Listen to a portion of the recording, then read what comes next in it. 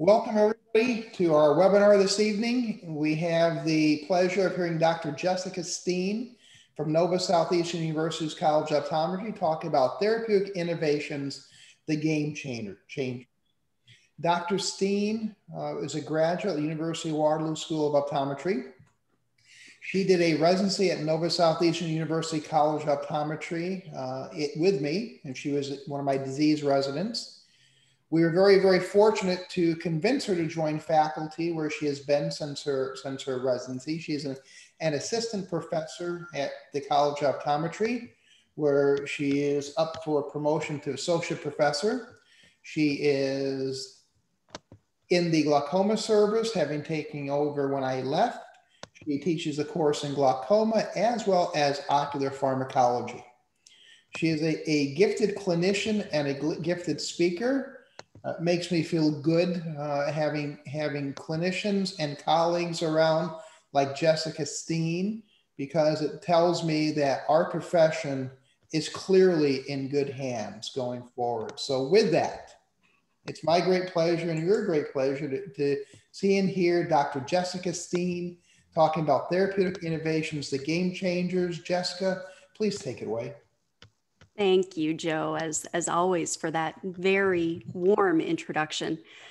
Greg and Vanessa, thank you again for having me back. Now, if I was lucky enough to join most of you or some of you last month with an OEC webinar, thank you for joining us again tonight. You know, we know that there are many opportunities for continuing education, so thank you for choosing to spend your Tuesday evening with us. So where we are moving to tonight is this realm of pharmaceutical development and therapeutic development. This is really beyond just thinking about the medications that we prescribe to our patients on a daily basis, but we really want to take this from a big picture understanding approach as well, to really understand the framework that new therapeutic agents, specifically those that represent these first-in-class, real game-changing therapeutic innovations, are developed within. You know, we really see this as a long-term process from when the concept of identifying a treatment target in a laboratory setting to developing a potential therapeutic that acts on a particular treatment target, to moving through the clinical trial process, to then submitting that data from clinical trials to a regulatory agency like the FDA in the United States, to ultimately have the regulatory agency come to a decision about whether or not a particular new therapeutic agent meets their strict and highly guided criteria of being both an effective agent, but also an appropriately safe agent. You know, this is a long-term process that I really see as being similar for anyone like myself who has that artistic, creative appreciation. I always like to share a bit of myself with you. And this is an image of NSU's art museum that's located in downtown Fort Lauderdale. For those of you who are local in the South Florida area, you know, it's an excellent gallery museum to visit. For those of you who are outside of South Florida, it is a wonderful time to visit this area this time of year. It's really analogous to that process of thinking about an artist in their studio alone day one, thinking about a new concept for a new creation and working through not only the creative development process, but also relying on the bigger framework, the potential donors, the potential funding agencies, the museum board of trustees that may make a decision about whether or not that particular painting or that particular piece may then be purchased and displayed in a gallery, allowing the public like us to be able to appreciate those works. It really is a similar process that spans many years and often involves many individuals outside of only the scientists and clinicians in a laboratory and pivotal trial setting, or the artist and the artistic community. So it's something that we're going to take this big picture, but we are going to kind of evaluate the framework as well as the new drugs that are currently used and some of those which are currently under development, which I truly am excited about and have the potential to completely change the course of long-term disease management for patients patients with posterior segment disease, anterior segment disease, and often changing the course of the disease process for patients who may have not had the types of therapeutic options that are currently available to open that avenue for new therapeutic availability and options. Now, important for tonight's lecture that everyone knows, I have no financial disclosures related to any of the products that we will be discussing. So to continue from where we left off, last month when I joined you, we spoke about development of retinal agents and treatment of retinal disease specifically. And, one of the underlying themes has been and is how we as optometrists really stay up to date with therapeutic agents to be able to prescribe the best possible agent and the most appropriate agent for a particular patient. So I thought that I'd share a couple of the resources that I particularly like to help me to stay up to date on what's new and what is coming. So on the left side, I've just taken a screenshot of a couple of these emails that come out typically once a week. These are particular bodies that don't send daily communications that overwhelm us, but just a once weekly general update within the realm of eye care. And of course, in 2020, 2021, updates within the realm and treatment modalities of COVID-19. So through Medscape Ophthalmology, it is an online opt-in type of program. This is a once weekly update on kind of the biggest topics within eye care of the week that relates to therapeutics, clinical trials, other more neurodegenerative conditions, as well as general testing. We have data about visual fields, about clinical findings. It's a nice, well-rounded resource. Using, on the right-hand side, this is a grab from EyeWire News. So EyeWire.news, another opt-in program where once a week we get an update about what is new and exciting with more of a focus in biotechnology. So we see more of a financial interest and more of the biotech aspect rather than possibly direct patient care. Now, I included this older screenshot from just after Thanksgiving to really remind ourselves of how rapidly the field of therapeutics is changing, not just within eye care, but the process that we've gone through as observers and some more hands-on certainly than others within managing patients during the COVID-19 pandemic. So we're very proud of all of our colleagues that are able and that have volunteered to be injection providers, vaccine providers through the emergency orders that have been put in place to allow increased access to patients for the vaccine. Now, more recently, an update of thinking about new therapeutic agents, new surgical platforms that are available will touch on that very bottom, that last middle of February update regarding a new agent for the treatment of presbyopia, which of course impacts a very wide number of individuals. So we're going to break this down generally by thinking about first anti-inflammatory agents that tend to have a potential for elevated intraocular pressure and stem into this realm of immunomodulatory agents. We're going to talk about some of the new therapeutics that act to lower intraocular pressure and those that are available for treatment of anterior segment conditions and those for the treatment of posterior segment conditions. If at any point there are any comments or questions, I know Joe's going to moderate the chat. I have it up as well. I'm happy to discuss or answer any questions as we move along. So let's start with this woman. She was on vacation in South Florida visiting a family member and had woken up the morning prior with a sudden reduction in vision in the left eye. She's 72 years old and she is systemically well. She takes no ocular medications, no systemic medications. And whenever we see or smell the signs of a potential unilateral case of optic disc edema, especially in an older individual, there is certainly one condition that jumps to the top of our list as far as ruling in or ruling out in a timely manner because of the potential for long-term vision loss, not only in the impacted eye, but in the fellow eye as well. She had no headache, no scalp tenderness, no jaw claudication, or some of the more less specific but more generalized symptoms that can sometimes come with this condition causing systemic inflammation, just general nausea, fatigue or malaise, or just a change or reduction in her appetite. She is spry, she is feeling well, has her hair perfectly coiffed in office, and she has count fingers vision in the left eye with an afferent pupillary defect. So when we see this type of presentation, one clue clinically that we look at is the history of vision loss. This is a sudden onset vision loss in an eye that has had cataract surgery previously. But when we look at the optic nerve, we're looking for features of this optic nerve that may give us a clue.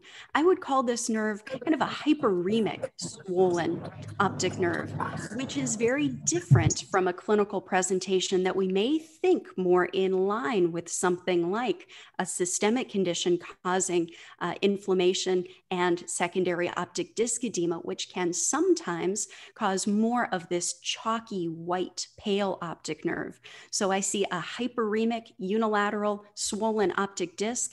The hyperemia is a clue that this patient does not have the condition that we all think about, a potential worst case scenario. So as we work through our differential diagnosis in any condition, certainly we often start with the potentially life-threatening or vision-threatening conditions at the top, the most significant, and really work our way down towards a diagnosis of exclusion. So we can think about optic neuritis, but the red flag for us is thinking about giant cell arteritis with this particular patient. This patient is not on systemic medications, but we do certainly have to keep in mind the potential for systemic medications, including amiodarone, to cause optic disc edema. While systemically applied medications typically can cause, or typically do cause, bilateral optic disc edema, there's often significant asymmetry. So it's not uncommon for a patient to present with unilateral disc edema, not because it's a truly unilateral condition, but because one eye is more affected than the other eye. The fellow eye may just be lagging behind in this clinical appearance of disc edema. When we think about space occupying lesions or compressive lesions, this history of sudden vision loss is fairly atypical with profound vision loss. Typically, compressive lesions are slow growing lesions that over time cause a slow progressive painless type of vision loss, which does not describe our patient's appearance. Could this patient have neuroretinitis? Could this just be a CRVO that before we see the vascular changes, that we see this unilateral swollen nerve? Or could this be the diagnosis of exclusion of non-arteritic anterior ischemic optic neuropathy? Well, how do we work through this type of presentation? It really comes down to emergent evaluation and then continued care from there on out. Does this patient really need emergent same-day laboratory evaluation? And if so, what tests are we thinking about? Well, these are how we evaluate the acute phase reactants, or those blood markers that may be distinctly elevated in a case of giant cell arteritis. So the acute phase reactants that we did in this particular case investigate and should investigate are a complete blood count with differential, C-reactive protein, and the erythrocyte sedimentation rate. And does this patient potentially need emergent neuroimaging? And if so, what imaging studies may you consider? So based on the presentation of this particular patient, our greatest concern was ruling out giant cell arteritis. Based on the optic disc appearance, we had a suspicion, this hyperemic optic disc, that it seemed to be more similar to a clinical presentation of non-arteritic anterior ischemic optic neuropathy. Remember, as we're examining patients, we have an advantage for patients with two eyes is that we always use and can always use the other eye as kind of a gauge as well. What did the optic disc look like at the other eye? Is it a disc at risk, a small cup to disc ratio? Is this a patient that you may say is at risk of an arteritic ischemic optic neuropathy? And in this particular patient, that was the case.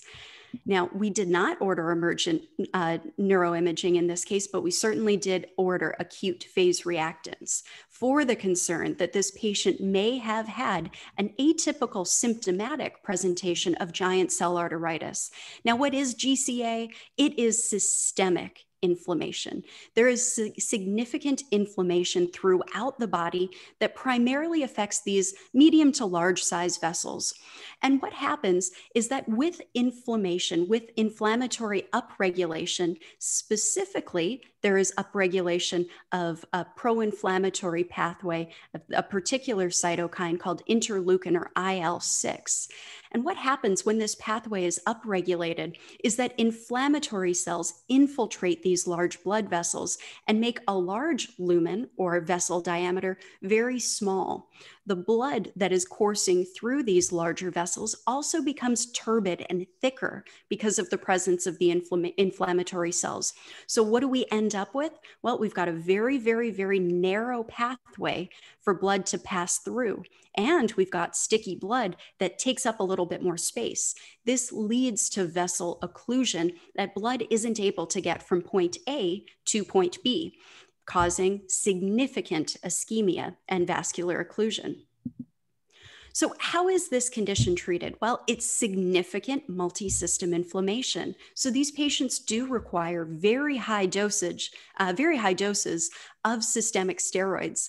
If a patient is diagnosed based on clinical evaluation and laboratory studies with giant cell arteritis, or there is suspicion based on clinical evaluation and laboratory studies of giant cell arteritis, even if that patient has not yet undergone a temporal artery biopsy, patients are often taken into the hospital and are provided with an intravenous methylprednisone drip. Significant systemic inflammation needs to be treated with very aggressive anti-inflammatory agents.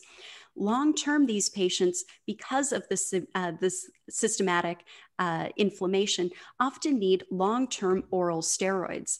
And we're talking in general, high doses of steroids over a long period of time.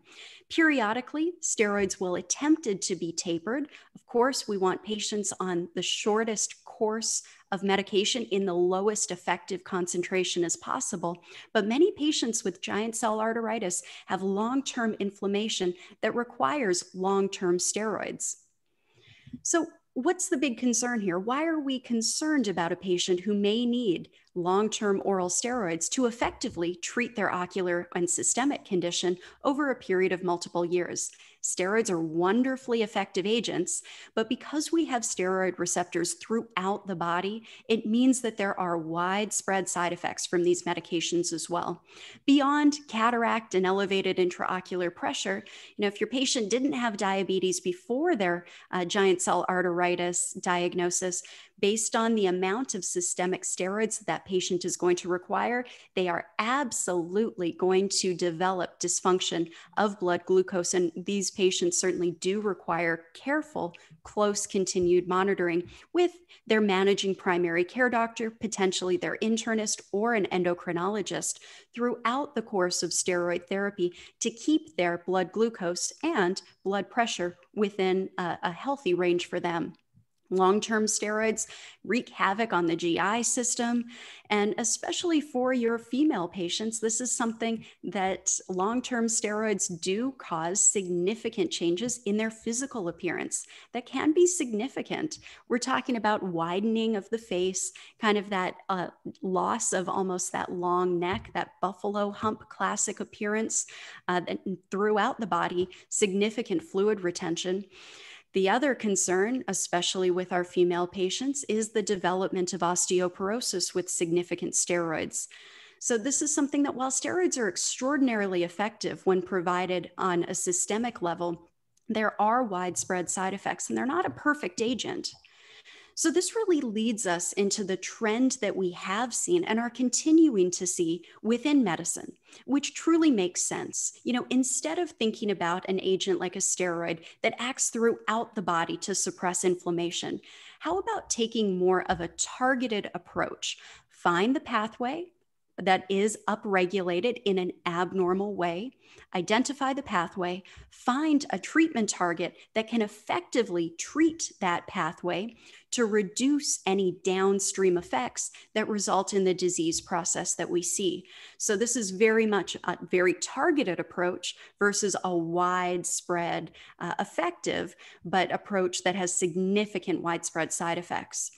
The agents that focus on specific targets within the immunologic system are what are called biologic agents. And these are bioengineered compounds. So these are often include medications like monoclonal antibodies, certainly that we've seen for the therapeutics involved in COVID-19, but also more traditional anti-inflammatory therapeutics for treatment of, for example, rheumatoid arthritis, psoriatic arthritis, juvenile idiopathic arthritis, medications like etanercept or infliximab.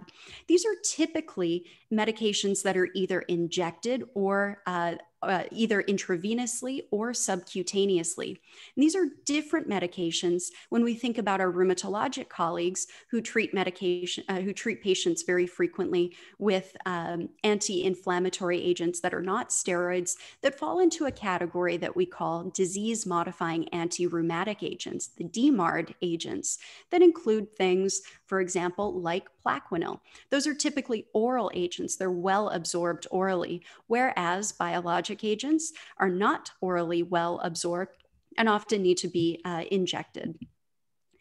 So let's focus first on Actemra. This is tocilizumab. This is what the subcutaneous pen looks like, but it's also available as an intravenous infusion. And Actemra is truly a game-changing agent for patients with giant cell arteritis. Now, in giant cell arteritis, patients will always first at diagnosis require high-dose steroids, but the goal of adding this particular therapy, this biologic agent of tocilizumab, in addition to oral steroid or intravenous steroid therapy, is to reduce the overall amount of steroids long-term. So steroids are still central to treating giant cell arteritis, but the goal of adding a biologic agent like tocilizumab is to reduce the overall amount of steroid that patient requires, and therefore reducing some of those widespread negative side effects that happen with oral steroid use. This is a medication and something that we've seen and will continue to see that was initially approved, FDA approved, for conditions other than giant cell arteritis. It has additional approvals for juvenile idiopathic arthritis, rheumatoid arthritis, and something called cytokine release syndrome, which is something that you certainly have heard of recently. Now, as far as COVID-19, especially early last spring, we were often hearing these terrible stories about individuals who were diagnosed with COVID-19, who weren't feeling well, who had a fever, mild shortness of breath, but who were possibly, had been in the hospital due to COVID-19, but were overall talkative and able to function. And then suddenly they hit a tipping point and went downhill very, very, very quickly, may require mechanical ventilation and may never have come off of mechanical ventilation. What happened in these patients that were seemingly doing quite well and then took a really significant, very sudden turn for the worse? Well, the concern is the development of this widespread acute respiratory distress syndrome that's caused by an uncontrolled release of pro-inflammatory cytokines, called often a cytokine storm. So there is a significant tipping point that's reached where the body responds by producing very high levels of inflammatory agents and inflammatory cytokines as kind of the tipping point that leads to multisystem organ failure in certain sick individuals with COVID-19. Now, one of the particular inflammatory markers that is very upregulated in patients who experience this cytokine storm is our good friend, interleukin 6. There are many interleukins and cytokines that are elevated, but IL-6 represented a very interesting target for researchers, considering that there is already an FDA-approved medication that is an interleukin 6 blocker that had been approved for other agents. So theoretically, could prescribing or administering tocilizumab to hospitalized patients prevent these patients from really going over that tipping point that is a terrible downstream impact? Now, the other thing that we've learned through the last year is we've really had a firsthand front row view about how medications are trialed in a clinical setting. Now, doctors, of course, as doctors, we make the best decisions that we can based on the evidence that's available. And this is uncharted waters for the management using therapeutics for patients with COVID-19. Now, a year later, we are seeing more well-established treatment algorithms, but early on in the disease course, it really felt like every day or every week, there was a new favorite and a new not so favorite that fell off of that list as far as a therapeutic option was concerned. So tocilizumab was investigated very early, and there are a number of clinical trials, both in the United States and internationally, that are currently being evaluated to determine the impact of tocilizumab on COVID-19 hospitalized patients. Now, there are many treatment recommendations. One of the bodies in the United States that is a highly reputable association, the Infectious Disease Society of America, is one of those governing bodies that does put out updates as far as therapeutic options, including the data that supports those therapeutic options. And very recently, based on interim results from one of the ongoing clinical trials of tocilizumab in the United Kingdom, the IDSA, this Infectious Diseases Society of America, has recently included tocilizumab as one of their recommended agents for hospitalized patients with COVID-19, in addition to standard therapy, which is systemic steroid. So tocilizumab, before it was kind of being investigated as could potentially have a benefit, it's received a strong recommendation now to be part of the therapeutic regimen for certain individuals hospitalized due to COVID-19. So it's something that theoretically makes sense based on the mechanism of how this drug works, but very important to see it in a clinical setting show improvement for patients as well. So I feel that through this, you guys get to know me reasonably well, but I really don't get to know you that well. So tonight, I'm curious. These are curiosity poll questions that I have for you. First thing, you've all been asked this many times, but I am curious about your thoughts on the COVID-19 vaccine and kind of where you're at in potentially the therapeutic cycle. Ironically enough, Jessica, this is usually one of our test polls when we start. It's an excellent question, and I'm sure you've seen this change so significantly, Joe, through the time that you've been doing these webinars. So it's something interesting to see the progression. Mm-hmm.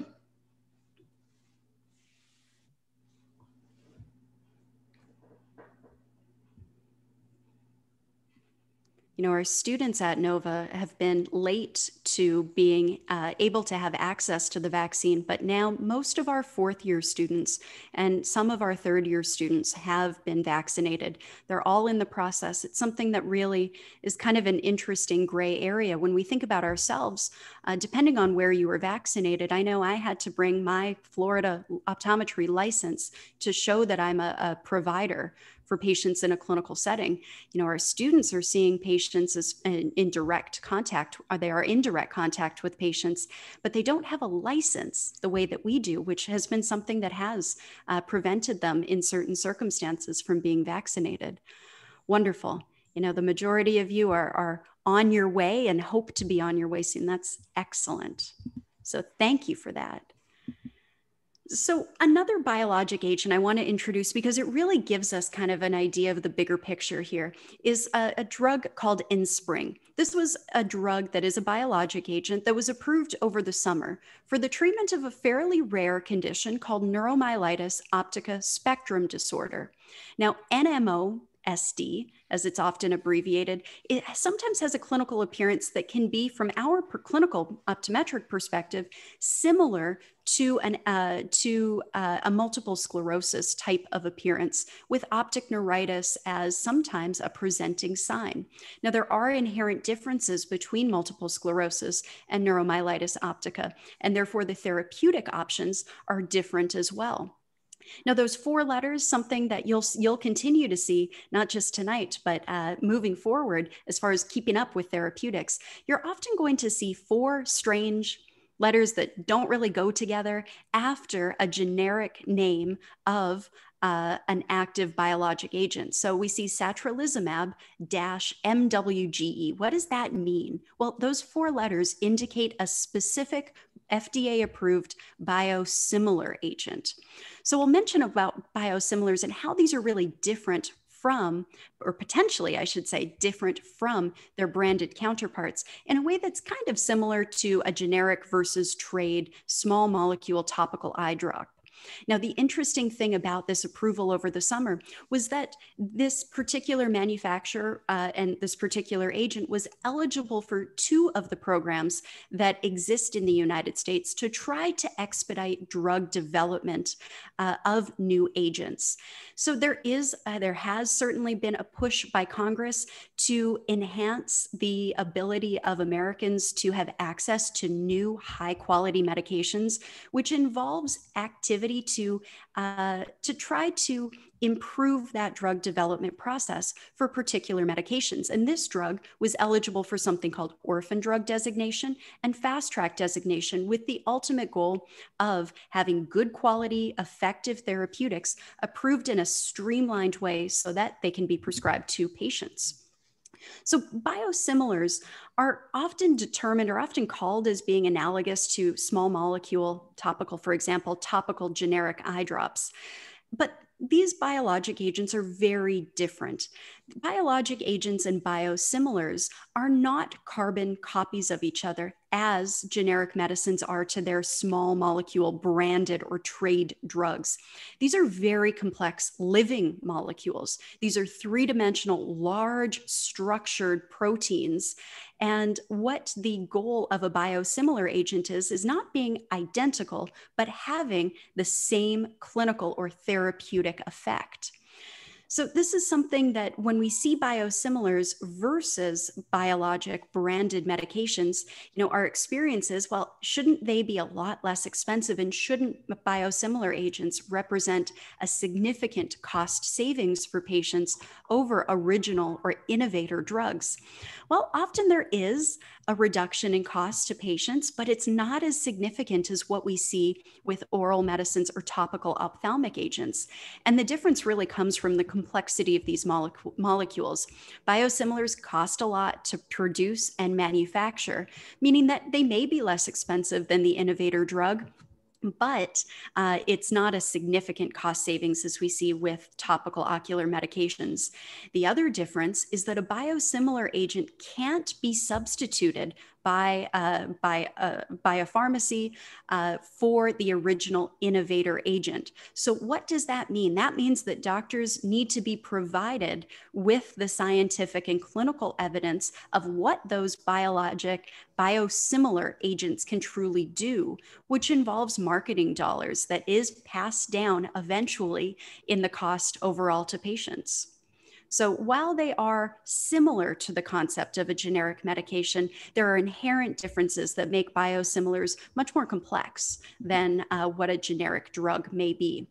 So let's focus on a couple of these pathways. Excuse me, Jessica, when you're talking, if I may, if you're talking about the cost, and I was helping some people, I'm not sure if you may have said this, and I apologize if you did, but did you talk about the cost of tocilizumab? I didn't mention it. I didn't. Have you had experience with that recently, Joe? Well, it is on restricted formularies because of the cost. You're probably talking about $2,000 per month at least. And it's something that, one of the challenges that exists is not just the approval of these medications. So, of course, there are the many challenges that stand between us as a prescriber and our patients having a good therapeutic outcome and being able to get the medications that may be prescribed. And part of that comes down to options that are on the table in the approval process. And the other big barrier that certainly exists for many patients as part of this very complex landscape that we're in, as far as insurance coverage, relates to cost and approval and improving access to particular medications. Starts with having these medications approved, but really is just a small part in the story for many particular individuals. So that's an excellent and always underlying point to keep in mind whenever we talk about these new exciting drugs. There are the sides that what is the proportion of patients that are truly going to be able to have access to these medications in the United States? And that's often, unfortunately, a small, very small subset of the overall patients that need them. So one of the areas that can improve the ability of having therapeutic options through Congress has been the designation of something called the Orphan Drug Act. So conditions that affect less than 200,000 people a year in the United States are considered to be rare drugs. And the concern that Congress had in the early 80s was to say that for drugs that don't affect that many people, pharmaceutical manufacturing companies may not have the greatest incentive of trying to spend and invest significant dollars into finding a drug that treats these rare conditions. And maybe their money is best spent elsewhere for a greater return on investment. If you have a drug that treats a condition that 50 million Americans have versus a drug that treats a condition that 1,000 Americans have. So there are federal tax grants as well as contracts that help to support the pharmaceutical clinical trials that need to exist. The tax credits that exist are 25%, a significant chunk of clinical trial costs. This was a big downward trend from 2018, when before 2018 and earlier, there was a 50% tax credit that companies were eligible for by investigating treatments for rare diseases. Maybe the most important thing is having the exclusivity of being able to market their drug in the United States for 7 years at the very end of the approval process. We know that the process from laboratory development to the time to approval, if a drug is approved, is often 5 to 10 years. And often patents need to be developed and need to be applied for very early on in the process. So often by the time that a drug is approved, they may have only a year or 2 years left on particular patents. So this 7 years after the date of marketing approval is huge. This also allows for flexibility within the design of the trial. It's certainly much harder to recruit patients that have a rare condition versus patients who have a much more common condition. Now, fast track designation is another avenue that can be elicited for pharmaceutical companies to try to help the speed of having their particular product available to the population. And this is something that was developed in 1988, what was going on in the United States. This was really the height of the AIDS epidemic, with no therapeutic known options at that point. So this was really developed as an incentive for researchers to develop treatments for HIV and AIDS that at that time had no real therapeutic options. So this, you'll see fast track designation drug candidates that are eligible for fast track designation are the ones that are kind of these first in class medications, very important for the drugs that are being investigated for the treatment of geographic atrophy. We'll talk about this a little bit later, but geographic atrophy has no true treatment. There are many companies and products that are in the clinical trial process with some really, really remarkable results to try to have a therapeutic option for patients with GA.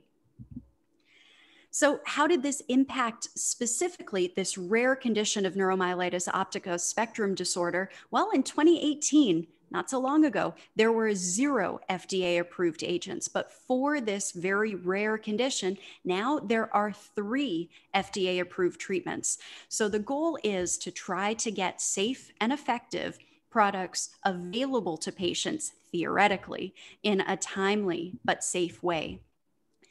Now, the biologic agent that I think we are probably all most familiar with is adalimumab. This is something that has been advertised heavily on television and online in the last year. This is a subcutaneous injection. Cost is always a factor. Not if we're paying cash price for this particular drug, it's about $5,000 for 2 pens, which for the treatment of non-infectious intermediate posterior or pan-uveitis, patients typically need 2 injections as a loading dose and are typically injected every 2 weeks. These are patients who require long-term treatment. Of course, cost is an impact. Now, the other interesting thing about adalimumab and Humira specifically is that they are reaching the end of their patent date. So their patent expires on this particular drug in 2023. Now, right now in the United States, there are 5 FDA-approved biosimilar agents of adalimumab. Now, the reason why you haven't heard of them is because they aren't able to be marketed because we're still in that window of patent protection. But these drugs are ready to go. Manufacturing is ready to be ramped up as soon as that patent expiration happens. So this is something that we are entering into really a new phase with not just new medications, but opening the avenue for these biologic biosimilar agents that are really going to change the face of many of the medicines that our patients rely on. Now, where marketing comes into play is what is advertised, not the old original Humira, but new Humira citrate-free. And how is it advertised? Something that we would all choose over an original molecule, a less painful injection. You know, if ever given the option, do you want the injection that hurts more or the one that hurts less?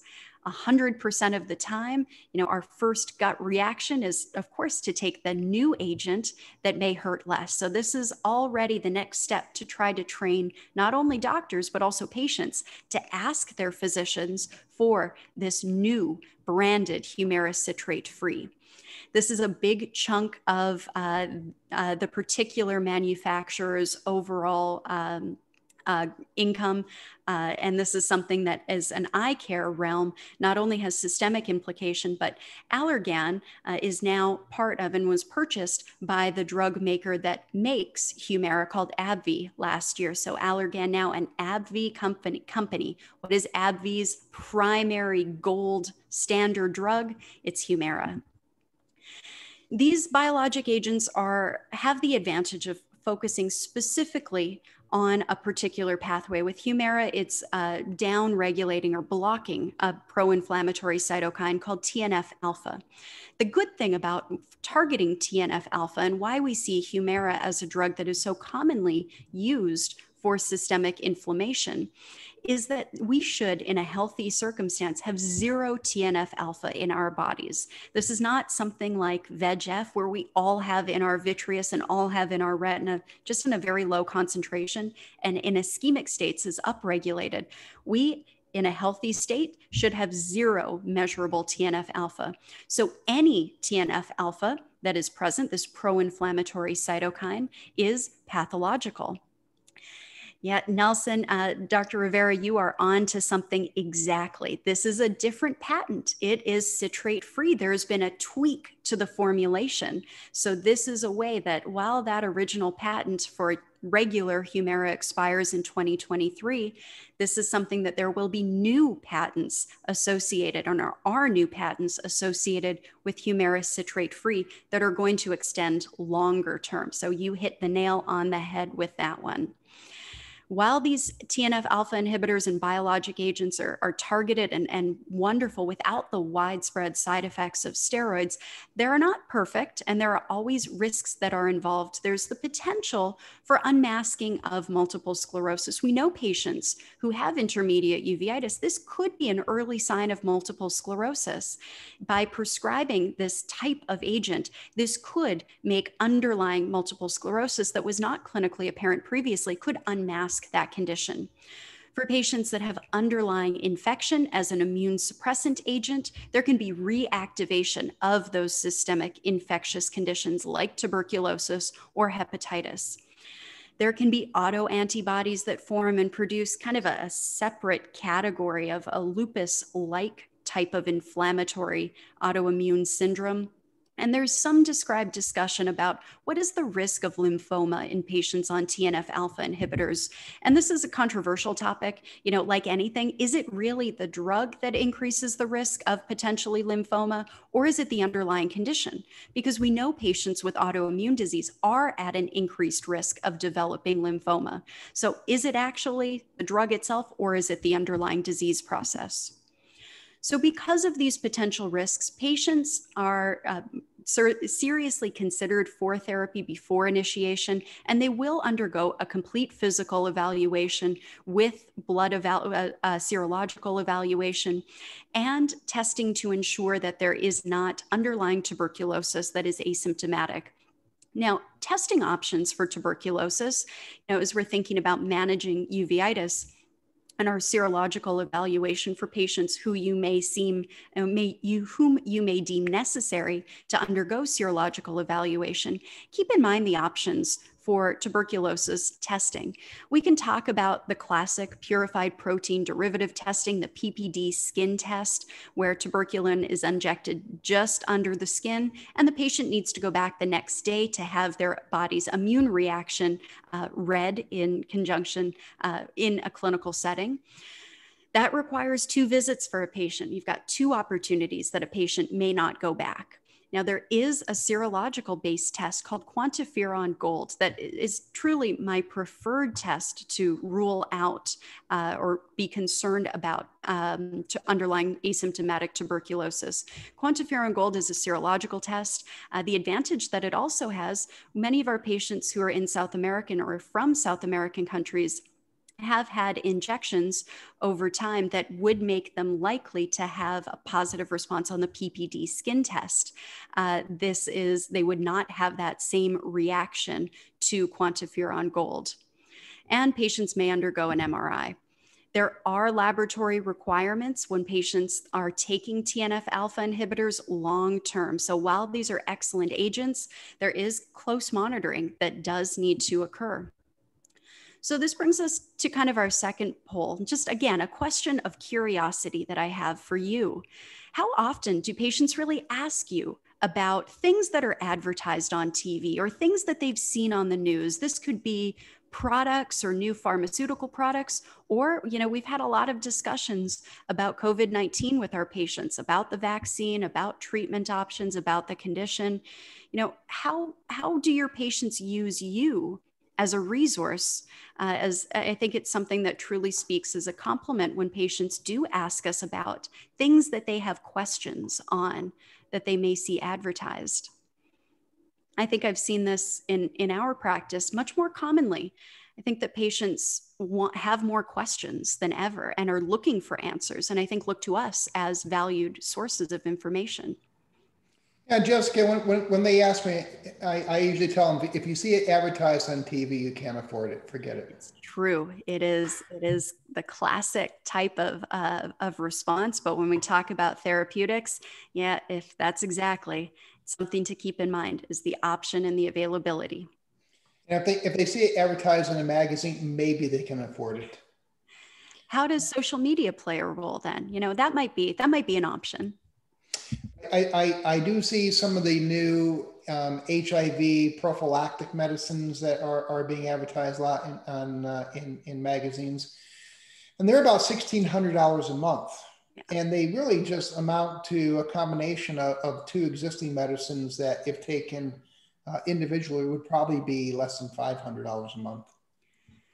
And that's the reformulation versus real new products. And that's a very important distinction to make. You know, what we often see is repackaging of existing products in kind of a new formulation and advertised as a new product. And that's very different from true first-in-class types of medications. In the eye care space, there have been many examples of reformulations of old products to kind of look new again or kind of be more exciting. But there have also been many new first-in-class types of products as well. So let's talk about some of these actually kind of more repackaged agents in different forms. When we think about the injectable steroids, these are not new steroid molecules. We're still talking about dexamethasone, we're still talking about fluocinolone, but instead of being applied either topically or as an immediate release agent, these are long-term sustained release agents that are on label for treatment of ocular disease. Really an exceptional example of not new agents, but advertised as new products that exist. You know, something like Dexisuit, the dexamethasone intraocular suspension, where this bolus of medication is injected at the conclusion of cataract surgery to reduce the need for the patient to be on topical medications after the procedure. There is significant cost that is involved for this procedure-based therapy, but certainly does improve adherence by removing the component of adherence of a topical ocular steroid.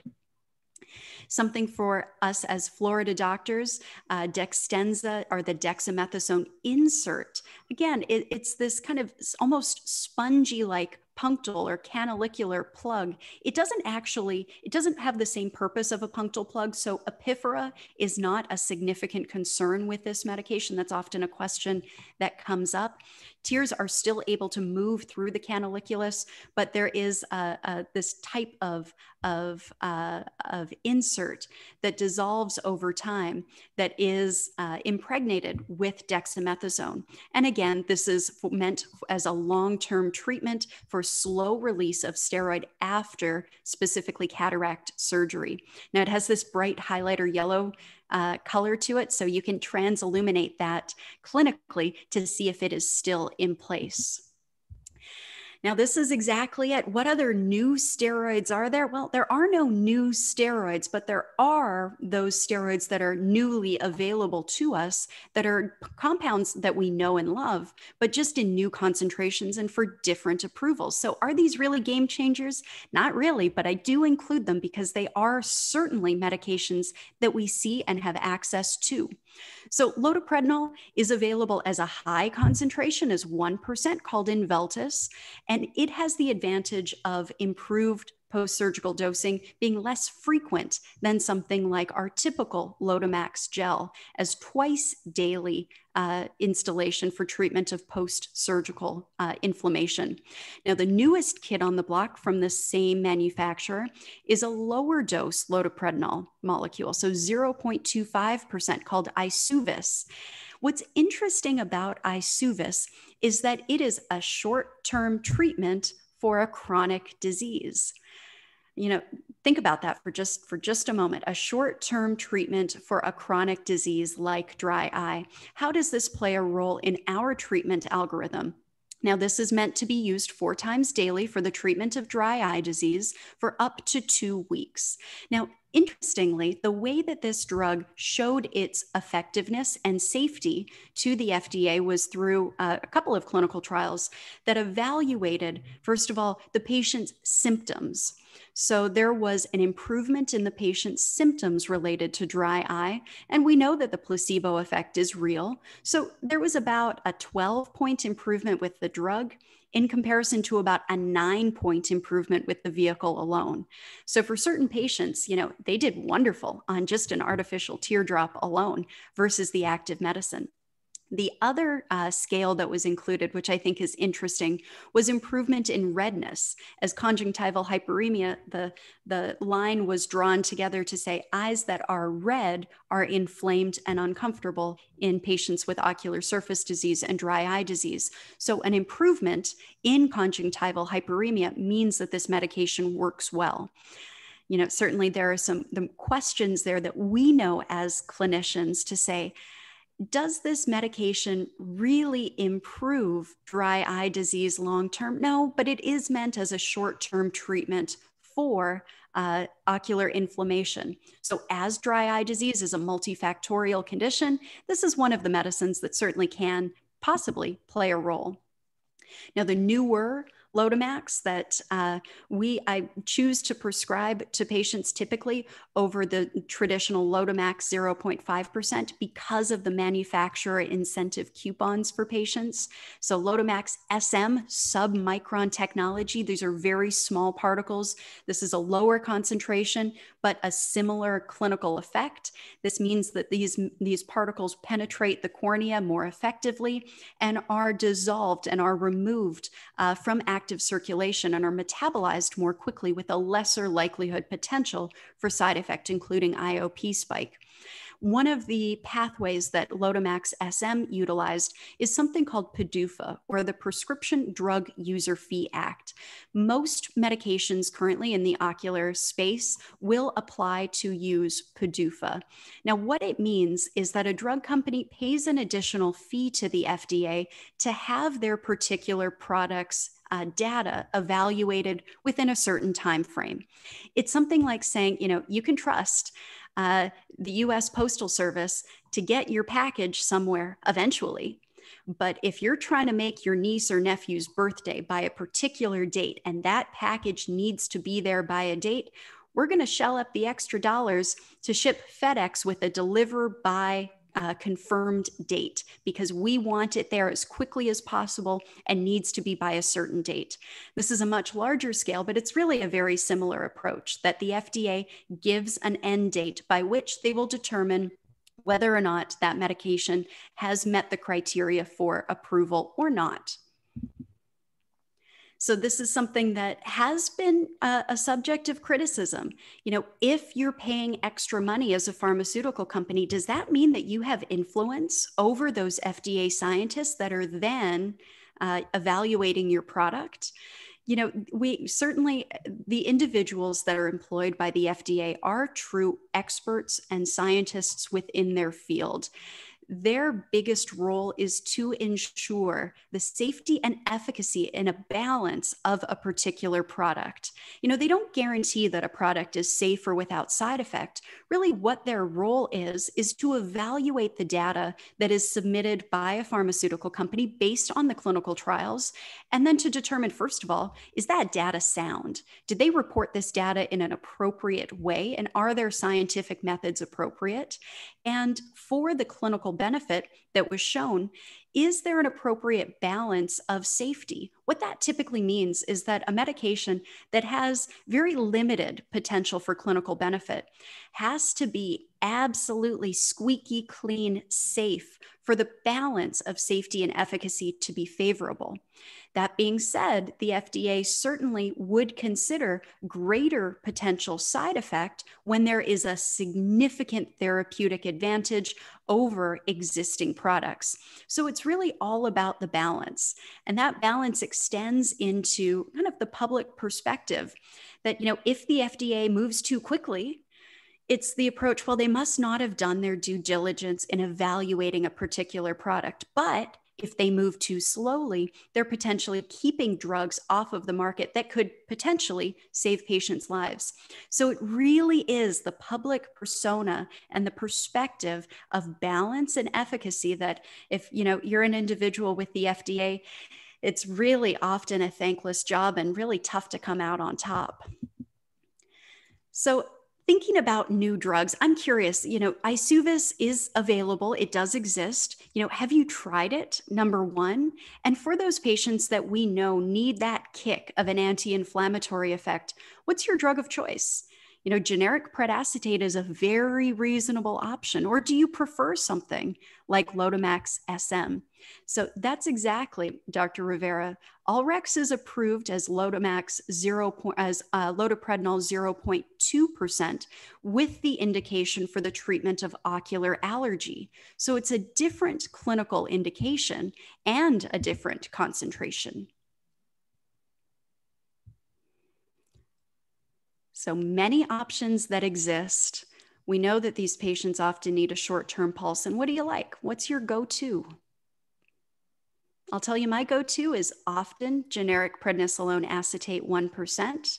It's effective, it's generic, it's often affordable for patients, while Lotemax SM 0.38 is often kind of my second go-to option. And I have not yet prescribed loteprednol 0.25%, but I'm curious if anyone has.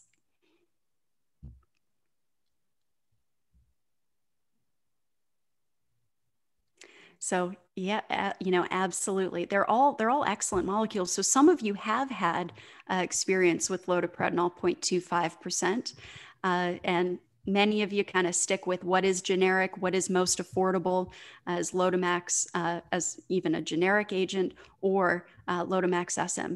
Excellent. Thank you for sharing that. Yeah, Jess, I have, this is Greg, and I have used probably 12 doses of Isuvis, and probably prescribed 3 of those so far. It works well. I think the cool thing about it is, and our doc put up there about, LREX. And I think the coolest thing about Isuvis is that we finally have a drug that's on label for dry eye. We all did it before, but we never had a drug that was on label for it. So I think the biggest thing that we have to thank Kala for is getting us a drug that is now on label. It's all right to do things off label whenever it's the standard of care, but we haven't really had any steroid out there that really was approved for dry eye. Now, the cool thing, I guess the unique thing, not the cool thing, but the unique thing about Isuvis is it's approved for the flares in 2 weeks and so on and so forth. And that's kind of how they're promoting it is, people with arthritis, rheumatoid arthritis, lupus, they get these flares throughout the year. And then, you have to quiet them down through maybe, some steroids or some higher end, anti-inflammatory. And so it's only been out since I've had it in my office since December, and I've used it. It works well. The drawback is it's not on any of the drug formularies because all the drug formularies for next year are being approved right now. So they're working with a pharmacy in Texas called MedCure, and they can get it for a patient for $50 or $75. And it's a nice big bottle. And the whole idea, it's not to be used chronically. It's for when these flares come up. So it seems to be, a kind of a niche product or a niche product. But again, I'm glad because we finally have something that's approved at a low dose, right? 0.25%, because we all know that we always want to use steroids at the lowest amount. So that's my input. Yeah, thanks for sharing, Greg. It's one more option, and that's really exactly what it comes down to. I like the comment that came in, generic Maxitrol, since my patients are poor. Maxitrol has gone up for us. We used to say it was about $4 in this neighborhood, at least. It's gone up to about $15. So it's not like it used to be in the good old days, but still a wonderful option that you have the anti-inflammatory and anti-infective effect. So one thing I wanted to share with you, kind of something that has recently come across my desk many, many, many times and across my screen many times, is the change that we've seen in prescribing electronically. No longer can we just prescribe one bottle of latanoprost. Our electronic medical record system no longer allows us to do so. It is red flagged out. We need to now include the bottle size. So it's one more thing for us as doctors to be aware of, is not just the medication, not just the medication, not just the concentration, not just the right signature or the way that the patient uses the medicine, but also the bottle size as well. So one more thing to keep in mind, and as we're really talking about drop size, how is this calculated? So how much medicine should we be prescribing our patients to last for a particular period of time? Well, not to get into the math at this point, but solutions based on insurance coverage and pharmaceutical standards, pharmacy standards, allow for 20 drops per milliliter as solutions. That's different for suspensions. So suspensions allow 15 drops per milliliter, with the understanding that there may be more medication that is released from each dropper for a suspension rather than a solution. So you can kind of break down to determine how long a particular bottle is expected for a patient to last to prescribe, for example, a 1-month supply or a 3-month supply, a 6-month supply, or longer if you so choose, to try to make sure that our prescribing patterns match what is going to be approved and accepted within the pharmacy for the same period of time and by the patient's insurance. This is asking a lot. And in a practical sense, I wish it was as clean. So I share with you a couple of examples of how this doesn't actually work the way that it's supposed to. A latanoprost prescription, I get a message back from the pharmacy that 10 milliliters of latanoprost is supposed to last 74 days, which is not 20 drops per milliliter. And travoprost, which is also a solution, a 7.5 milliliter supply, suddenly miraculously lasts for 90 days. So you can work through based on what should be an approved dosage for your patients, but you very well may still get challenges or questions from the pharmacy. It's something that we are all on our toes all the time. Now, we know that there's variation in drop size, and often many droppers release more medication. Sometimes they release a lot less medication than what would otherwise be expected. And bottom line, there's variation. And in general, a bottle will last longer than what the day's supply is. Now, that accounts for patients missing their eye, putting 2 drops in, saying that maybe they forgot to use a drop, so they put another one in rather than underdosing. So it's something that in general, it gives us a ballpark of how long medication supplies should last for our patients, but each bottle can have significant variation. Now, should there be a push to change bottles? We know that the drops that are released by a particular medicine are much too great for the eye or the conjunctiva to really hold. And as soon as we blink, a lot of that drop is released from the eye. It drips onto our cheek. So that is wasted medication that patient or we pay for.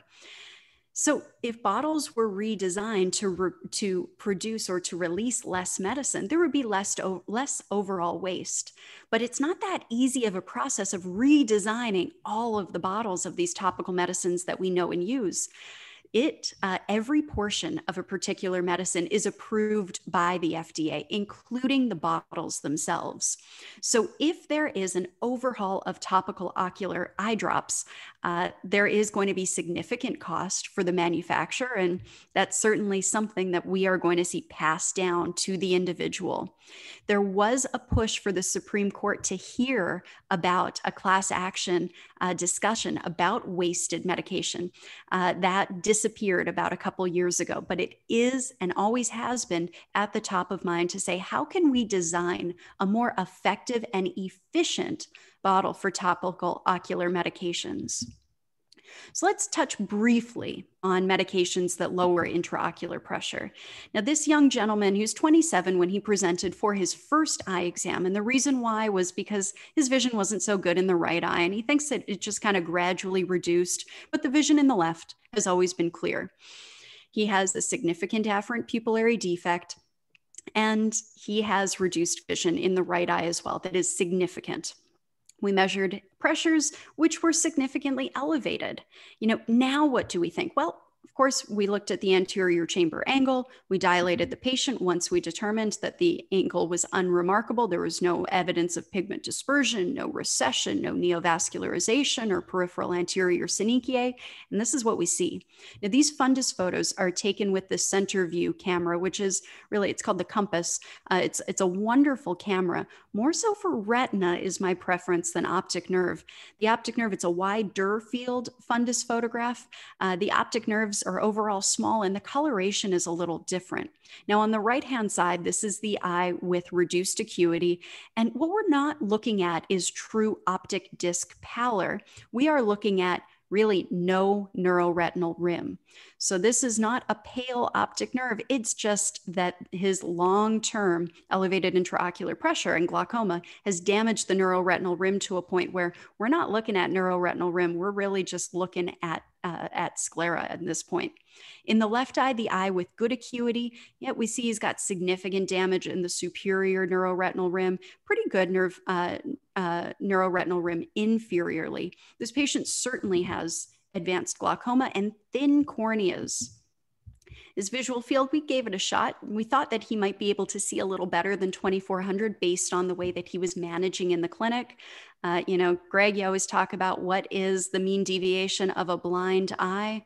Well, this is a young patient, pretty close at this point, minus 33.75 decibels with significant visual field damage in the fellow eye as well. So what do we do? This patient has high pressure. He is often lost to follow-up. We did start him on topical medical therapy, which he responded very well to. Look at that. We had his pressure down at the 18 millimeter mark, more than a 50% reduction. And he likes to disappear and take holidays from his medications. Should we be considering something else like laser therapy or true surgical options? At a first line type of treatment, what do we typically consider? Well, we know that SLT is a very reasonable first line option for patients with ocular hypertension or open angle glaucoma. From a medical standpoint, prostaglandin analogs, we certainly say that there's got to be a reason why we don't start a patient on a prostaglandin analog if we are considering medical therapy as a first line agent. When we think about maximum medical therapy, we've got our traditional agents, prostaglandin analogs, carbonic anhydrase inhibitors, beta blockers, alpha-2 agonists, now Rho kinase inhibitors, pilocarpine may still play a role. So let's just touch very briefly on these newer prostaglandin analogs. Vyzulta has been on the market. We've had clinical experience with it. It has an addition as opposed to a medication that breaks down into that is latanoprost alone. This is latanoprostene bunod. That the molecule itself is latanoprost acid and this compound called butanediol mononitrate. Now, butanediol mononitrate releases nitric oxide into the eye. Now, nitric oxide isn't easily packaged into an eye drop, so it needs a vehicle to be released within the eye, and that's what that butanediol mononitrate does. It's really the vehicle for nitric oxide to get into the eye. And there is a clinical effect of nitric oxide that adds an additional IOP lowering impact of, maybe 2, maybe 3 points to latanoprost alone. This is not a preservative-free option, but it is a benzalkonium BAK, benzalkonium chloride-free agent, preservative agent that exists as latanoprost. So not preservative-free, but doesn't use that traditional harsh BAK as a preservative agent. Really something that is, again, kind of a niche product for particular patients, specifically with dry eye. Or whom you may be concerned about particular surface disease. And this uses not a typical pharmacy pathway, but we need to use the particular manufacturer's preferred pharmacy, which is called a direct pay model. Now, they don't accept insurance, but there is a fairly reasonable price for a 3-month supply of this particular medication. From an electronic prescribing perspective, what this means for us is that in our EMR, we have to prescribe this medication directly to the specific pharmacy, either Transition or Capstant RX. So it's something to keep in mind as a therapeutic option, removes the insurance barrier, and it's certainly more expensive than generic latanoprost, but is an additional option for our patients. Now, the Rho kinase inhibitors, these are a new mechanism of action. This is not repurposing, this is a new mechanism. And these medicines, as Rho kinase proteins, how these molecules act in the normal state is by regulating the contraction of smooth muscle. This is very important, especially in the trabecular meshwork, by relaxing the trabecular meshwork to increase trabecular outflow. This is something that these molecules are being investigated and are being used in areas outside of glaucoma management, also to reduce scarring as part of cardiovascular procedures and corneal procedures as well. So we have notarsidol as Ropressa, and we have in combination notarsidol, the Rho kinase inhibitor, as Rocklatan. You said it. That's exactly. So this combination agent, which is a once daily medication with 2 medicines in 1 bottle. Now, what do we expect from our patients? We expect redness. You know, this is more redness than what we expect with the prostaglandin analog. It's something to make your patients aware of. Typically, that redness improves over time. You know, if that patient just gets through a week or 2 of treatment, it often does improve. Something to be aware of are often small, typically small, subconjunctival hemorrhages. These are not something that typically patients would be able to see themselves, but something that you may see behind the slit lamp. And a little less common, but what I see in our clinical practice, maybe even more common than what was reported in the clinical trials, is the presence of this corneal verticillata, or the pigmentation at the level of the cornea. It typically starts, and if you watch for it very closely, you'll see just a very fine horizontal line that's a little bit pigmented in the inferior quarter of the cornea.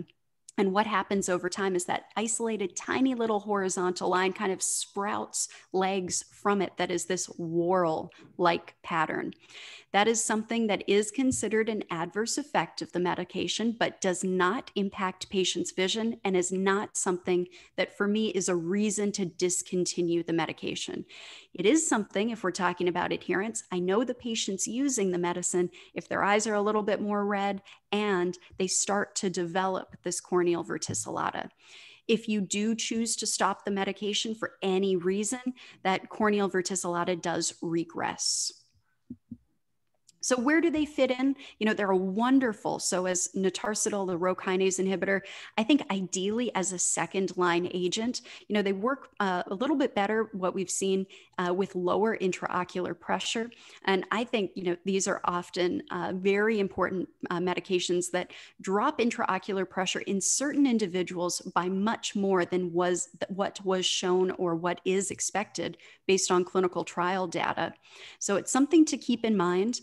As these medicines have been around for a longer period of time, we've certainly seen that this particular medicine is covered, or these medicines are covered by more insurance plans. So it's something else to help to improve our patients' ability to get these medicines.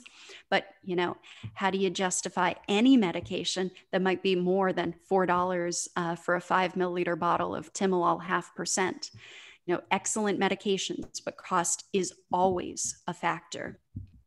Now, the sustained delivery implant that I think is really neat and is something that is FDA approved and is being used is a repackaged formulation of bimatoprost. This is a sustained release product that it is a very, very small amount of active ingredient that is slowly released over time.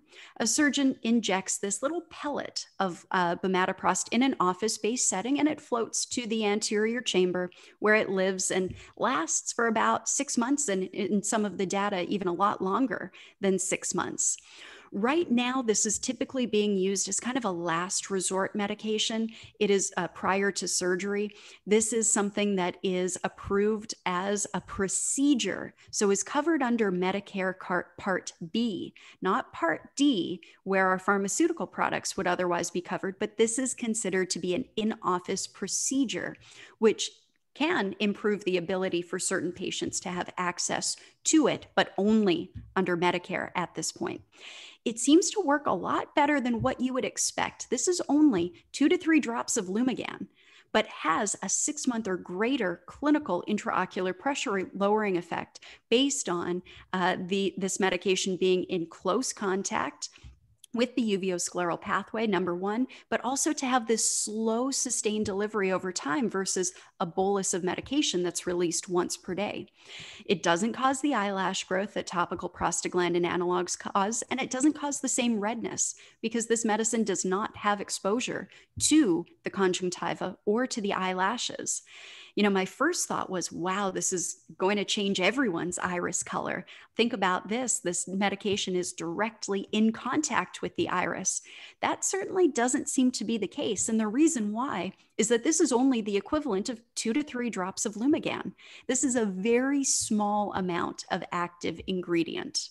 So something to be aware of that certainly does exist and is being implanted successfully and very effectively in many of our patients.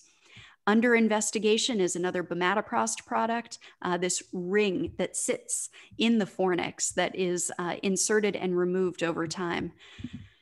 There is another repackaged travoprost implant that's currently in its late stage of clinical trial. That is injected directly through the trabecular meshwork into, really anchored at the level of Schlemm's canal to provide a high concentration of travoprost directly into the area where it should be needed. Something to look out for that may be approved in the next possibly 8 or 9 months. Now, not to go into detail, but really what I want to highlight is that the way that we manage patients with elevated intraocular pressure is something that has evolved and is continuing to evolve. It's not just our traditional medication step therapy, when or if they fail, move on to surgery, which might be a laser, and then move on to incisional surgery. When to consider procedure-based treatments has significantly changed. And access, insurance coverage, is something that often dictates or allows different pathways to be passed through, depending on your patient's clinical diagnosis, but also the insurance coverage that they have, which may allow access to procedures like MIGS-based procedures or laser type therapy like SLT. So when to consider surgery, surgery is not the old tried and true incisional surgery that we once all thought about alone. Surgery now includes these procedure-based medication options, as well as laser procedures, which certainly do play a role in the management of our patients in addition to medications. This doesn't replace medications, but another tool that certainly does exist. So touching briefly on these, again, new old medications, Upneeq has been a big discussion point. It is something that is now approved for Florida licensed optometrists to prescribe to patients after a significant delay based on our traditional formulary, which may be something that is disappearing based on the outcome of the proposed House and Senate bill that are currently being discussed. So Upneeq is oxymetazoline. This is the same active ingredient that is in over-the-counter Afrin. It's an alpha-1 adrenergic agonist, meaning, think about it this way, it constricts every blood vessel that it comes into contact with. Now, the advantage here is, we always talk about this, Joe, that one person's side effect is another person's desired outcome. So when you talk about oxymetazoline and alpha-1 adrenergic agonists, well, they constrict blood vessels. Well, in higher concentrations like phenylephrine, they dilate the pupil, but they also cause contraction of Mueller's muscle in the upper eyelid, improving ptosis temporarily. This has been a carefully formulated concentration that doesn't seem to have significant pupillary dilation impact, does improve ocular redness, but seems to act preferentially on Mueller's muscle to pull that upper lid upwards by contracting Mueller's muscle. Again, this does not allow for insurance coverage. It's a direct pay model. You've got to use their particular pharmacy, and it is something that means that we need to prescribe only to the designated pharmacies that do exist. So another option for patients, if you haven't received samples, look for them soon. Now, something that is a brand new medication that, again, in Florida, now we can prescribe for patients. Cost is a significant issue, but so is neurotrophic keratitis. This is kind of the bane of a corneal surgeon's existence. There's no worse thing than a neurotrophic cornea. You can make the cornea look pretty, but if it has no capacity to heal or maintain that healthy structure as it's neurotrophic, it doesn't matter how perfect of a corneal transplant or how perfect of a healing healing process that patient has after a corneal event. If the cornea is neurotrophic, this patient has the potential for a significant bad outcome. This is a recombinant human nerve growth factor and is used on label 6 times daily for 8 weeks. The patient themselves has to draw up the medication with this specific pipette using, and these are individual pipettes, and then instill a drop in each eye. Something interesting, we know it works based on the data from clinical trials. There were about 39% of patients reported some sort of adverse effect. And what was the most common one? Discomfort, redness, irritation, pain, all of the things that you may feel if you have a cornea with active corneal nerves. So again, this is a side effect, but truly a sign that the cornea does have some capacity to feel discomfort. That is a very good thing for an eye that was previously neurotrophic. So something to keep in mind for patients as a last resort with true neurotrophic keratitis. Now, the other medicine that exists. Hey, Jess. Yeah. Let me make a comment on that, because I have about an N of 12 with Oxervate. And I have some pretty cool video, and I can maybe share that for you. You can drop it into your presentation. But that is kind of a neat. I have a patient that reports that her eye, and I probably have 3 videos of it, 3 different patients. They report that their eye is like sore, but it feels better. So it's kind of a unique, and it is. It's the eye is coming back to life. So they report, they come in, they're all excited. Their SPK is getting better. Their geographic atrophy of staining is getting better. It's resolving, but yet they'll say, yeah, my eye feels better, but yet it hurts. It's kind of a weird sensation, but it's actually returning that homeostasis back. So it's kind of a cool medication. So that's excellent. It's an incredible molecule. That's excellent that your patients are having such success with it. Actually, just to go back to Upneek, I've been using quite a bit of it. And I had a question myself that I answered. And if I had the question, I think maybe other people would. Does Upneek work in Horner syndrome? And the answer is really not.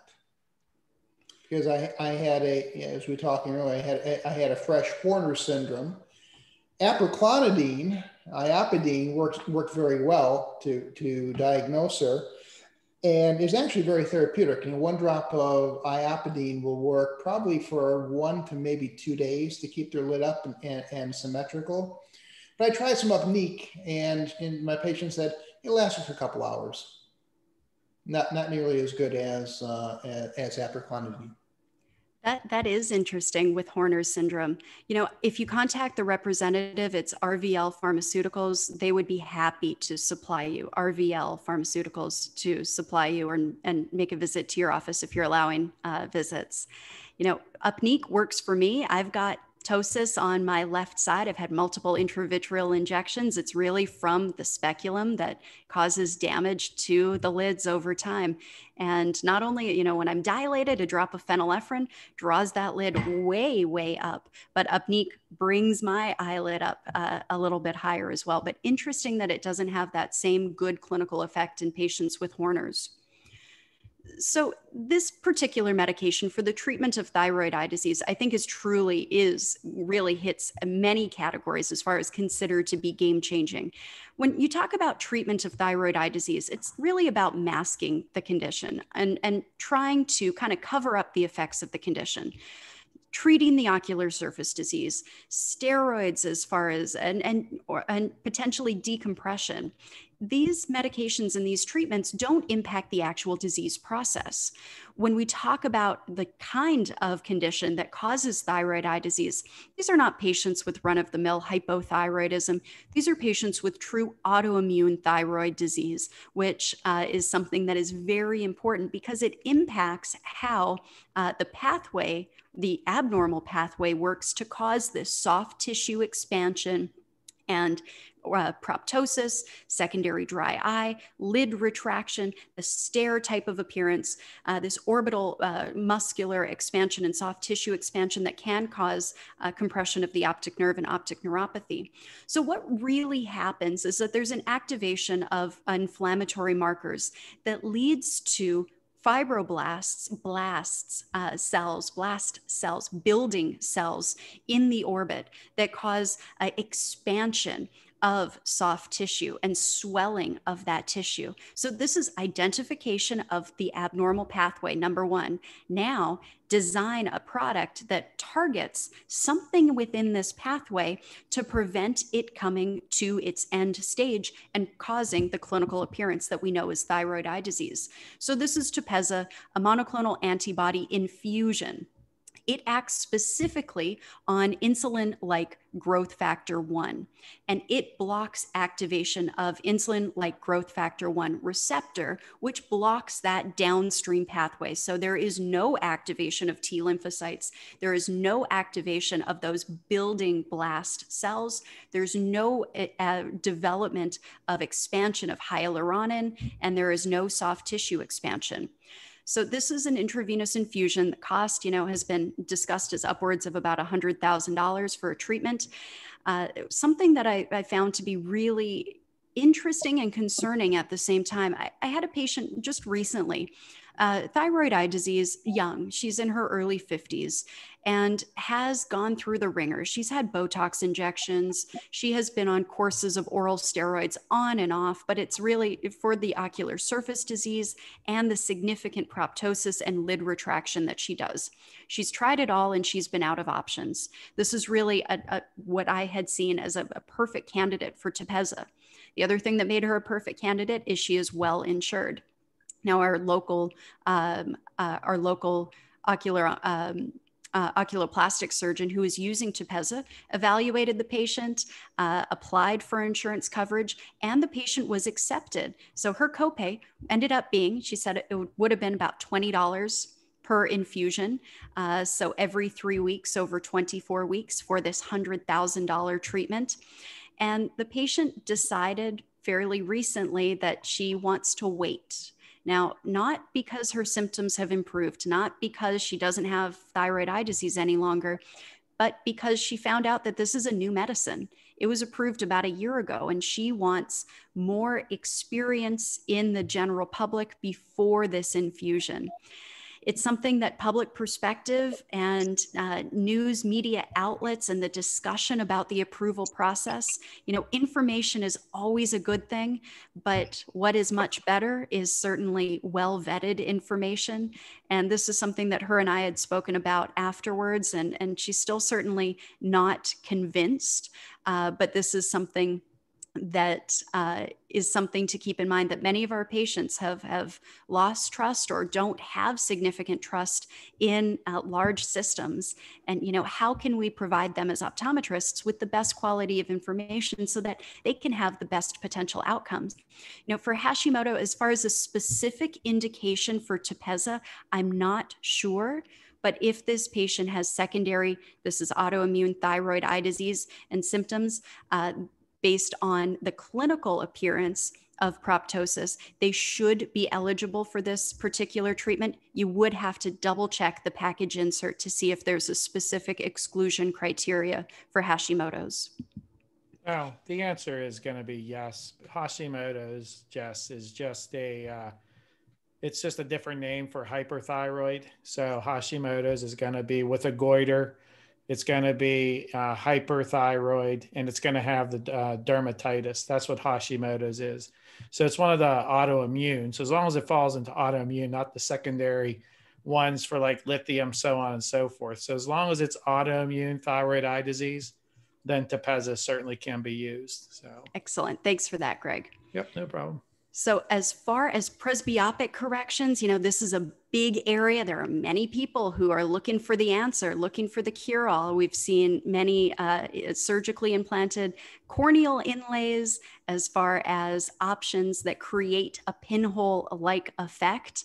The corneal inlay, the camera inlay that exists, is not something that's being used any longer. The options that are closest to FDA approval, that are the one option that is in a phase 3 clinical trial right now, is a very low dose pilocarpine.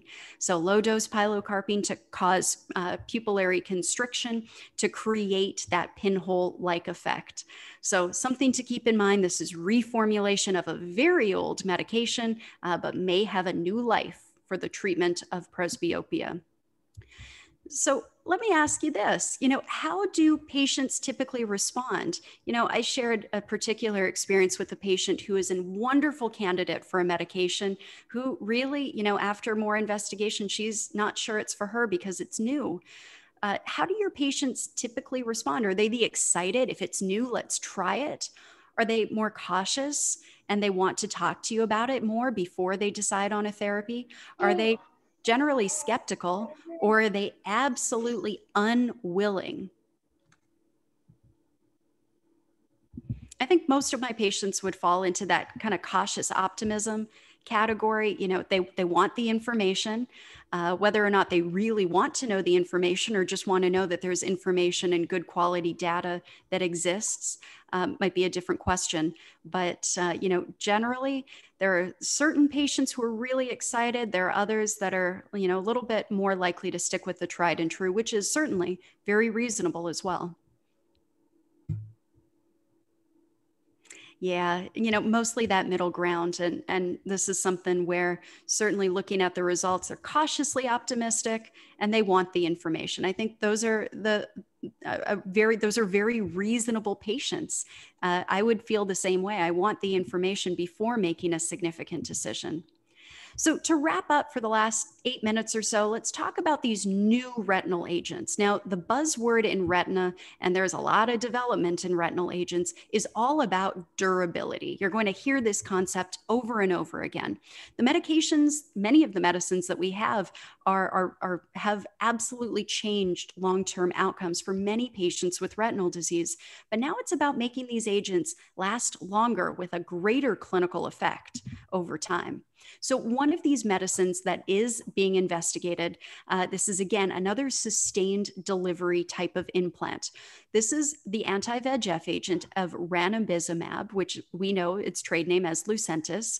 And this is where a surgically implanted reservoir is inserted through the conjunctiva into the vitreous, and it lives suspended in the vitreous and slowly releases active Lucentis over time. This is something that patients have a very good clinical impact. It works just the way that we would expect Lucentis do. And instead of needing to be seen maybe every 4 weeks or every 5 or 6 weeks, depending on the patient, these are patients that over a 1-year period needed 2 visits or 2 fills. So it does fulfill the need for a sustained delivery implant. Remember, this is adding permanent hardware to the eye. This is something that there are certain significant side effects that come along with that hardware as well. Beovu of brolucizumab, the anti-VEGF agent approved now more than a year ago, certainly is a viable anti-VEGF agent. And the exciting thing about Beovu when it was approved is its longer duration of action. It's on label for the treatment of neovascular age-related macular degeneration for 12 weeks between injections after a 3-month loading dose. Now, keep in mind, there is wiggle room with all of these anti-VEGF agents. Certain patients seem to need fewer injections that can be spread over a longer period of time. And certain patients, need their Avastin every 4 weeks like clockwork. So this is really always important that our surgical colleagues are taking really a person-centered approach. So while it might be on label for 12-week duration, patients may not be able to last as long as 12 weeks, and certain patients may be able to go for longer periods of time between injections. Now, there is a new agent that I just want to touch on that is being investigated. It's called faricimab. it is a dual action agent. So not just binding to anti-VEGF or binding to VEGF-A to have an anti-VEGF effect, but it also binds to another molecule called Ang2 or angiopoietin-2. So this is kind of a dual mechanism of action to help to stabilize the blood-retinal barrier, reduce choroidal or macular neovascularization in patients with neovascular macular degeneration. So something to keep in mind. There's always something else that is on in the pipeline. The red flag about Beovu was last winter, there were reported vasculitis cases. This is almost, you can think of this in extreme circumstances, is a similar type of occlusion. This is within the eye that we saw that we see with giant cell arteritis. So giant cell arteritis, systemic inflammation of the vessels causes vascular occlusion. Now this is an anti-VEGF agent injected into the vitreous, and this has the potential to cause this pro-inflammatory retinal vascular occlusion. This is something that has the potential for significant vision loss in certain individuals. And the risk of inflammation has been described as up to 4%. That's high. There are certain patients that should not have Beovu or should not have brolucizumab, and those are patients with active intraocular inflammation. It is truly contraindicated in those patients. So is Eylea. Now, what surgeons are really doing, maybe for the first time in a while, is needing to actually examine the anterior chamber in patients where they are considering injecting Beovu to ensure that there is no subtle anterior chamber reaction. I've heard of this. I include it just for information's sake. Maybe for patients who have underlying autoimmune disease who may be more at risk of intraocular inflammation after a Beovu injection, even if they don't have active uveitis, maybe low dose aspirin could reduce the risk of vessel occlusion, inflammatory vascular occlusion. This is something that hasn't been established through clinical trials, just offhanded reports by colleagues. Patients have had wonderful responses to this particular medication, but it's all about patient selection from our surgical colleagues. And this is something that they have really done very well with over the last year. Cost-wise, it's up there with Eylea. Really, this means that Avastin or bevacizumab is typically the first-line anti-VEGF agent in this country. Now, my last question that I have for you that maybe I'm most curious about, we know about anti-VEGF agent options. We know about Avastin, it's typically first line. What would you want as an agent that you have to pay out of pocket for if you had neovascular macular degeneration? What agent would you choose for injection for yourself, including cost? This is something that, colleagues in other countries where medications are in general more affordable may be very different, but I'm really curious. You certainly know a lot about available agents and their effectiveness and risk of side effect. What would you choose? Just a few more results rolling in here, Jess, and I'll share the result and the poll and share. So. Excellent. I'll tell you, I chose Eylea. Beovu, I do have a history of intraocular inflammation. Beovu, I would be worried about the inflammation. Eylea, based on the long-term data, I think it's a wonderful option, but are you really willing to pay almost $2,000 a pop long-term? I think exactly. This is a really expected type of result. Avastin, most of you, it is a wonderful agent. Lucentis has kind of lost its footing with Avastin and now Eylea. Eylea is still a wonderful agent. I think that's very interesting. Thanks for sharing that about yourselves. Now, gene therapy, to wrap up, is a world of its own that is taking over and being highly investigated in the retina space for treatment, not just of genetic disease that we've seen for the treatment of biallelic RPE65 mutation, but also for the treatment of neovascular macular degeneration.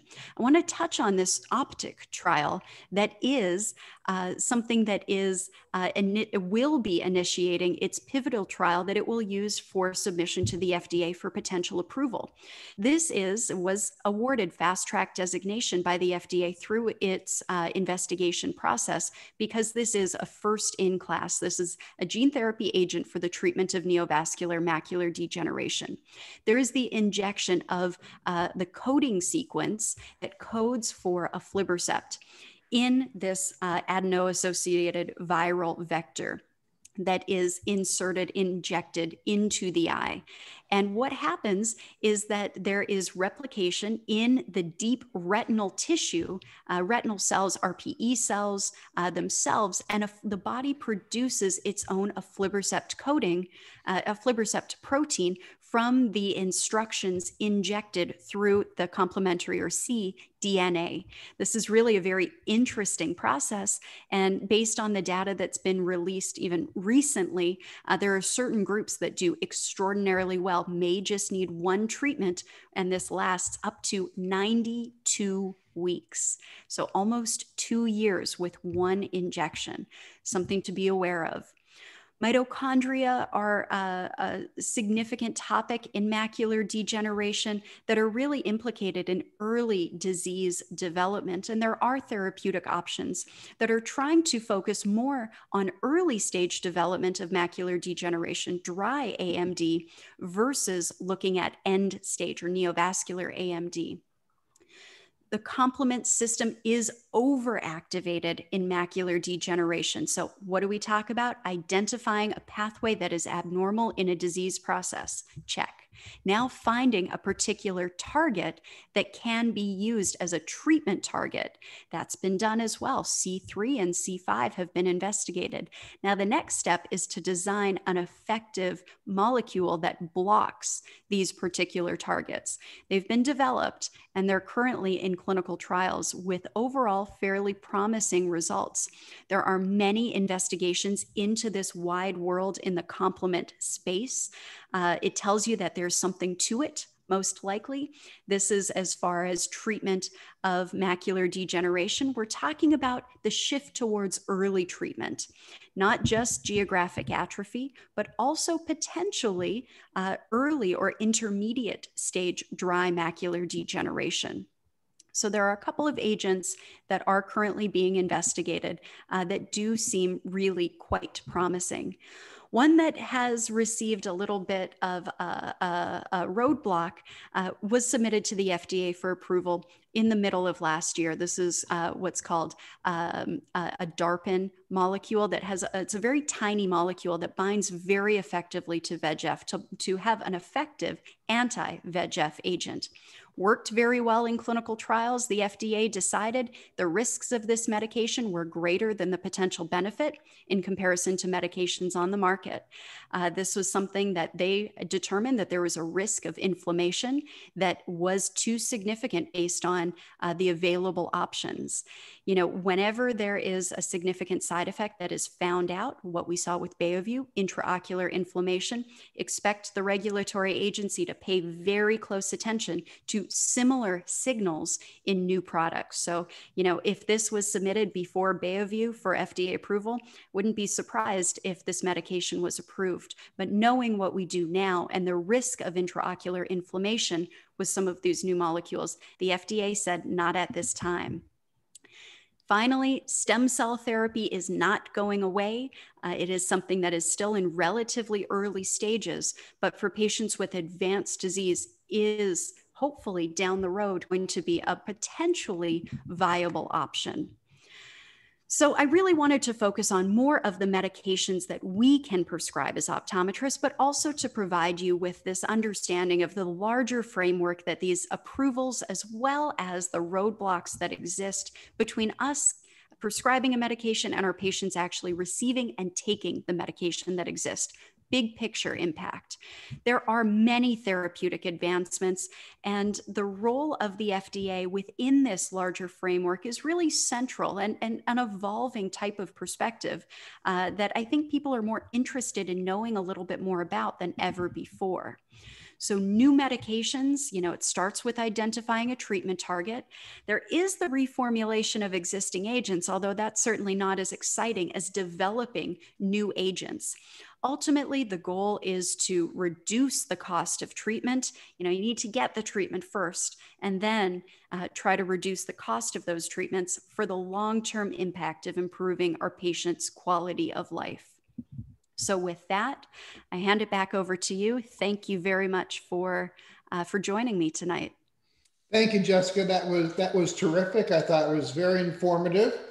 And that actually, you actually represent the last 2 hours that OEC is doing as part of the emergency order. You were the last 2 out of our 30 hours that we did from December 1st through the biennium, which is the end of next week.